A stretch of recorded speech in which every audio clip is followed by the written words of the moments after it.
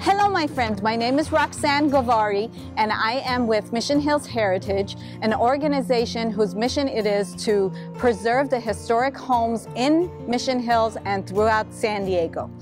We have our home tour coming up on March 14th from 10 to 2, and we are going to start at 2055 Sunset.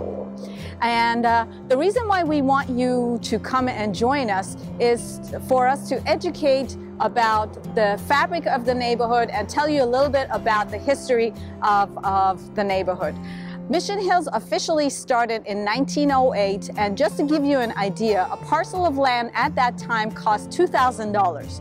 This area was considered a suburb of San Diego proper. So as you can imagine, it was very classic to be able to live in this neighborhood, and everybody who wanted to move outside of city moved to Mission Hills at the time. Today, when we're looking at Mission Hills is part of the city of San Diego, but that's not what happened in 1908.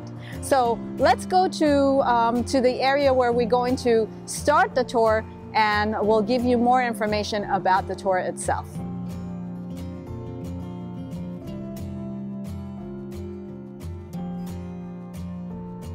We are on Sunset Boulevard, beautiful Sunset Boulevard. This street is the classic California street. It's lined by palm trees and it's just beautiful. And we're, as you can see, next to the column that says Inspiration Heights, because we are in a really high point in Mission Hills here. And if you go down any of these streets, you're going to see you're on top of a hill and you can see San Diego Bay down from any of those homes, and there's a great view from up here. So hence comes the name of Inspiration Heights. And our meeting point is going to be 2055 Sunset Boulevard, which is an amazing estate, as you can see when you join us for the tour.